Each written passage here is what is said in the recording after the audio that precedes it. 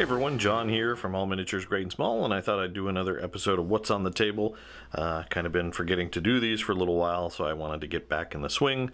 So this is just going to be a really quick video to kind of show you what projects I'm working on. So if you haven't seen my unboxing of the Flames of War Tobruk starter set, I'm working on more of the tanks there. I'm also working on some mid-war Germans. So this is a Panzer III, so I hopefully am going to build a lot more of those.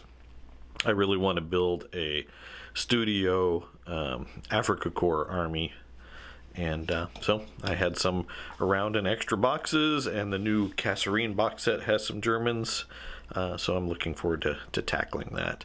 Also, I have been working on some Team Yankee for my Marines.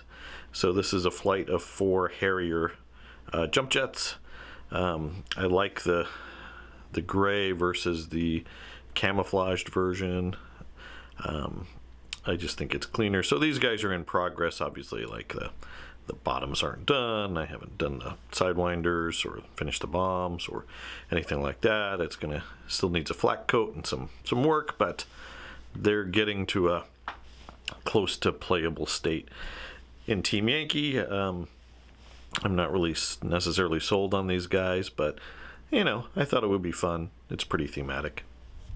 Alright, well, there you go guys. That's just a super quick look at what's on the table. I've got a lot more projects coming down the pipeline, and I know I'm not going to have enough time to paint them all, so I want to strike while the iron is hot and get some work done when I can. So there you go. I hope you enjoyed this. If you do, please do consider giving us a like and subscribe. Click that bell to receive notification when we release new content.